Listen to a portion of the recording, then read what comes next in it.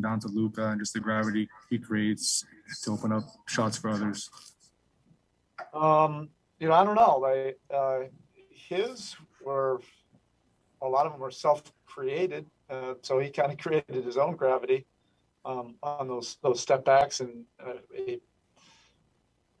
to my recollection, hit three really deep ones, and then Hardaway, got going, and his were a couple of those were self-created as well. And once he caught fire, he became just a big extra in that game. The basket just probably seemed, three times the size once he got going. Next, we'll go to Tim Reynolds. Erik, shouldn't there be a rule that a kid who got to practice here forever as a kid shouldn't be allowed to come in and do this to you guys? Yeah, right.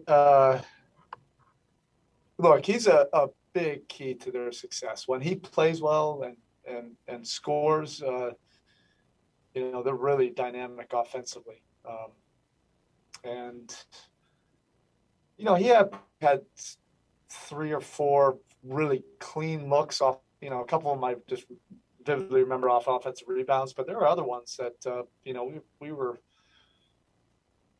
there. We could have maybe gotten a little bit more chest in front to be able to get the contest, but it wasn't like they were just wide open miscue shots. He was shot making tonight.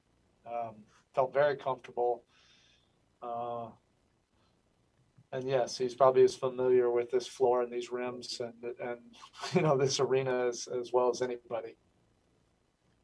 Erik, the other thing, win or lose this game, I'm sure your approach would have been, it is what it is, off tomorrow, practice Thursday, and move on to Friday.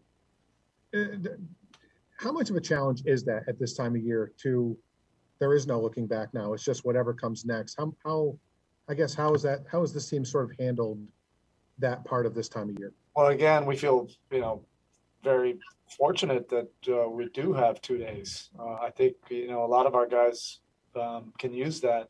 And then we'll be able to, get together on Thursday also and get some things done. It's not going to be a training camp practice, but if you have an opportunity to get rest, get treatment, and do something to move your team forward, I think the last time we had that, I think it really benefited us all across the board.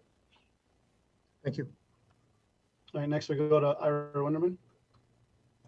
Erik, is it hard for a player like Bam, who's such a supporting player, to try to maybe step up and be a little more in a game like this when there is no Jimmy, there is no Tyler, and obviously Vic is still out? Or is that just not who he is, to ask him to, hey, tonight we need 20, 25 from you? No, he can do whatever you need. I just think the wind got knocked out of our sails by how well that Dallas was playing, on the shot making, the level of shot making, that they were doing in this game. You would have to be really mentally tough and stable to stay the course and weather a few of those storms. And then when we did, we didn't execute offensively, with real trust and precision and purpose. And we had some empty possessions that kind of would refeed their life and shot making. Thank you. Next we go to Cooper Moorhead. Well, you've been pretty clear that, throughout the ups and downs, you've felt pretty good about what the identity of this team is. And you've known kind of what the blueprint is. Does it mean anything that when the defense has been up nights to the other team, it's generally always kind of looked the same with all the 3 balls? Yeah, and it's been different in different ways in different games.